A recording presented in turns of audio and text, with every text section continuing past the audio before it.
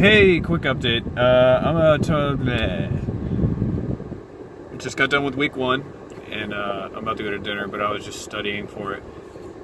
It's been a pretty light week, and I think it'll be an alright course. I think it'll do alright.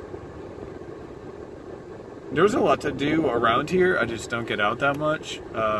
Wake up is at 04, you know, that's when I wake up, because first formation's at 0440.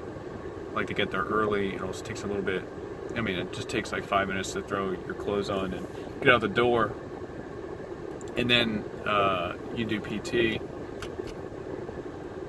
So it's not terrible. Being away from my wife sucks, but it's something you have to get used to or you will go nuts. Because I live in a hotel. Can I show you? That's the building I live in. The room, as you've seen, it's pretty big because I don't have a roommate anymore. He left. And it's so small, like you could go crazy. But not a whole lot of updates.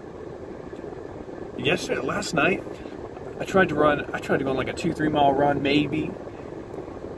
I took a wrong turn somewhere, and I ran the entire perimeter of Fort Meade, excluding the NSA and DISA.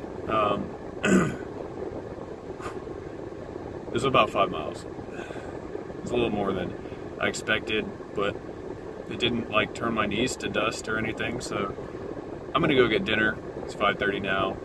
The DFAC is being renovated, so you can only take like carry out, but they give you a lot of food, so nothing to complain about. Alright, see you guys later.